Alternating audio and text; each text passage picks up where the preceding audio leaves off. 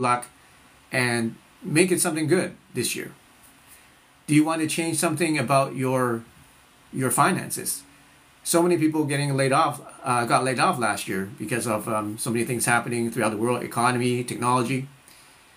Hundreds of thousands of people laid off. What kind of change? Are you going to change your career path?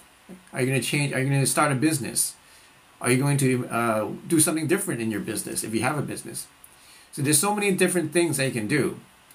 So what do you want to change about your finances? Do you want to make more money this year? Do you want to get rid of debt?